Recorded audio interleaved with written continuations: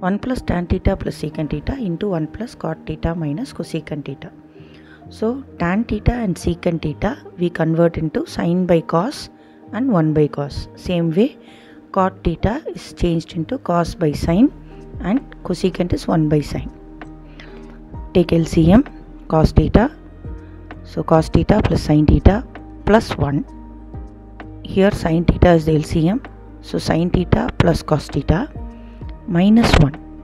Here sin plus cos we can consider it as A and 1 as B. So A plus B into A minus B becomes A square minus B square. So sin plus cos the whole square minus 1 square by sin into cos. Now sin plus cos the whole square expanded in A plus B the whole square formula. A square plus B square plus 2AB minus 1.